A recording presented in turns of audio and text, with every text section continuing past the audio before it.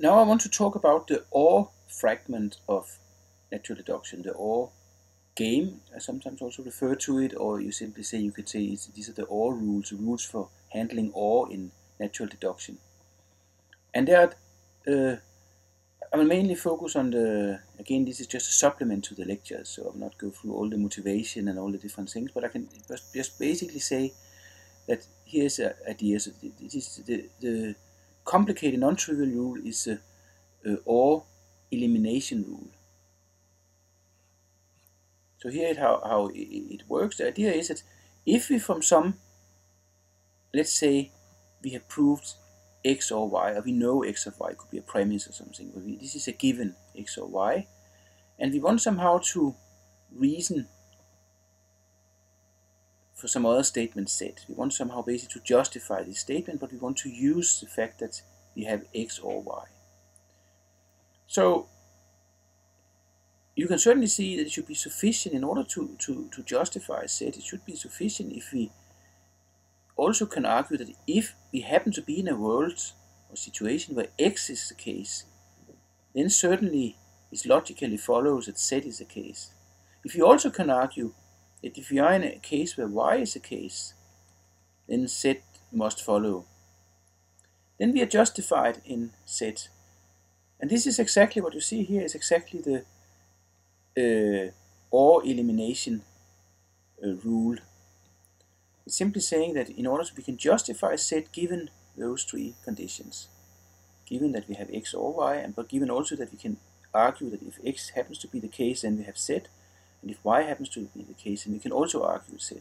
In the setting of a box proof, one way you can think about it is that if we have, actually let me erase this and do it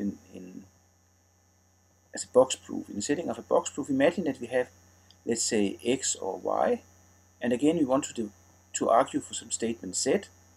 In some sense, you can see the way it works is that we want to split it into two cases. So the way I do it just now is not how it's done in J and how we do it in general, but this is really illustrate the idea maybe a bit more clearly. So we want to derive z, want to derive some proposition z, but the given is that we know x or y. And we split it into two cases. We're assuming x, and then we say, okay, if we assume x, then as it happens, we can actually argue for z. But also, if you are in a world, or you can say if you are in a situation where we have assumed y, then we can also argue for z. So in this case, we are justified in that set here, because from this we know x or y. We don't know which one necessarily. We just know that at least one of them is valid, and then we have covered both cases, so to speak. So we're justified in doing it. Now the way we actually normally display this in where should it be? Erase pen, yes. The way we normally display it is in a linear fashion, not in a parallel fashion. So the way we'll do it in a box proof normally, if we have x or y, and our target is z, then we just split it into two cases, but we put them, so to speak, in serial display. So in the first box we assume x, we derive z, and in the second box we assume x, we derive or justify z, and in this case we are justified to conclude z at this stage. So now let's look at some concrete example. So suppose we want to, actually let me do the simplest example possible, I think. That is like if we say know A or B, then from that we can conclude B or A. So actually there's also an implication involved here. But suppose we want to justify this, then the first step, because of the implication, is that we draw a box and we say, well, that's the same as saying that if you know A or B, from that we can derive B or A. But now you can see that we have an OR up here, and this is something that should be kind of automatic, because you should reason the following way. You should say, we have given a formula here that contains an OR. The only way we really can use this formula, if you look at all the rules in general in natural deduction. It turns out that there's actually just really one rule that allows us to use this properly, this statement, and that would be that we do an OR elimination. But an OR elimination simply requires that we simply means we look at it case by case. So we have two cases. In one case, A is a case, in the other case B is a case. If A is a case, well, we have to argue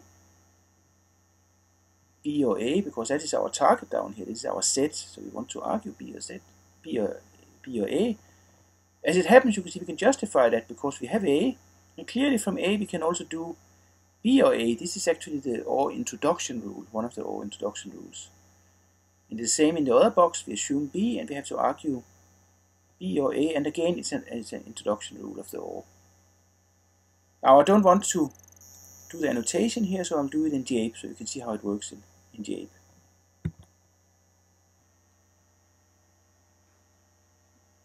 Okay, so now let's see how it works in Jape. So here we have the formula. I think that was the same formula as before. So we highlight the formula, and so we reduce the problem in showing this. So this is where we are using the OR elimination. So I will try different things to see how flexible Jape is. So let's do this one. We know we are using that line and we're going forward and using an OR elimination. Let's see if that is good enough. Sometimes in Jape you need to highlight more than one formula for it to work out. But I think this one should be acceptable. So we go to Jape and we do an we need to find OR elimination. Let's see, where do we have that? There's no OR elimination here. But I'm going forward, you know, but OR elimination, here we are, sorry. So click on that one. Yes.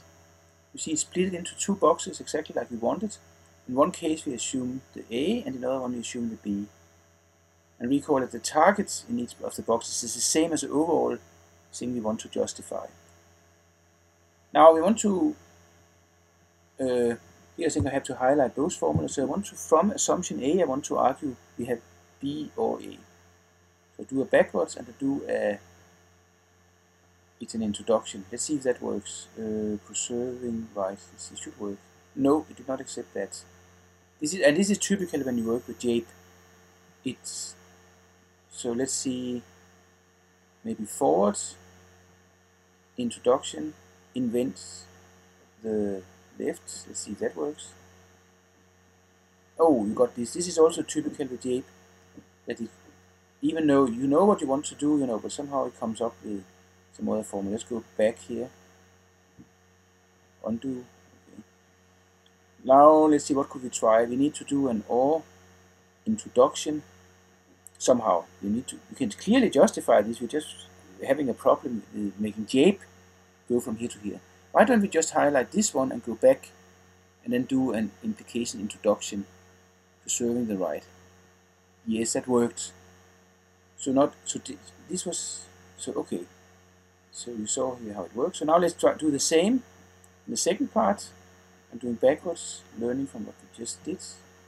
Oh, but I made a mistake. I preserved the right hand side, which was the wrong rule, because now we cannot justify that A. So we do an undo. We do backwards. Let's do, but now we preserve the left. I think this one should work.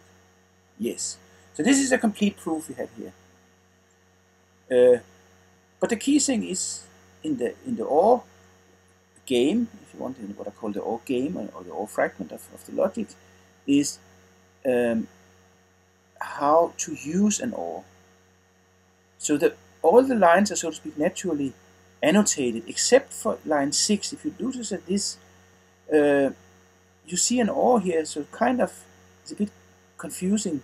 But this OR has nothing to do with annotation.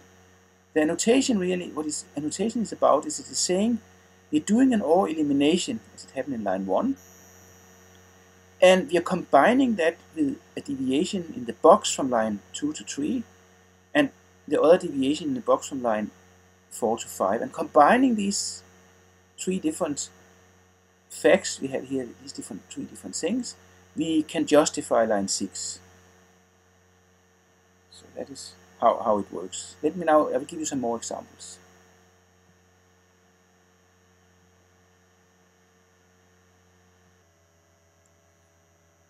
Now, Let's look at a more complicated example with the OR.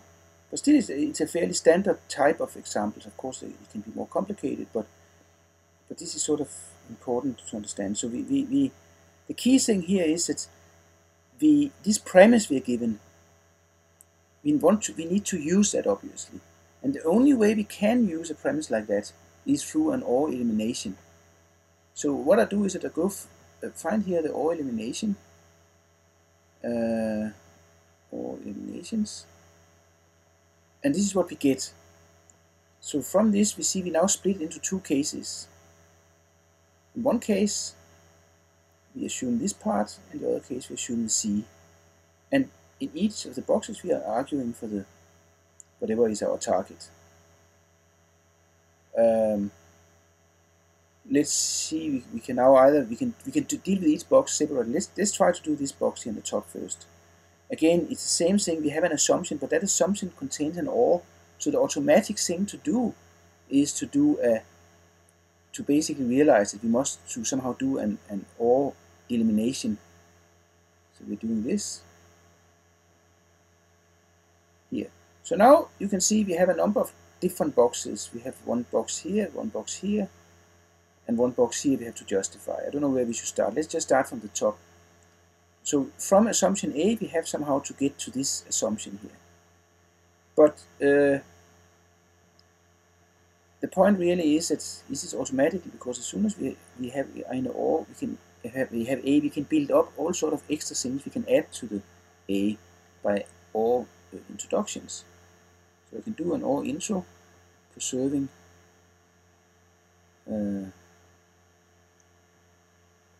right, and then I can go back again and do preserving left. So this was that box. You saw I fumbled about in it before, but now I learned from my mistake, but when I explored Jape before. So now we can see how to do it. So let's see this one. We do a backwards. It must be a backwards intro, preserving the left. Notice, by the way, that we can do this in one go. We have the B, and immediately, just in one go, we can get B or this stuff we can add.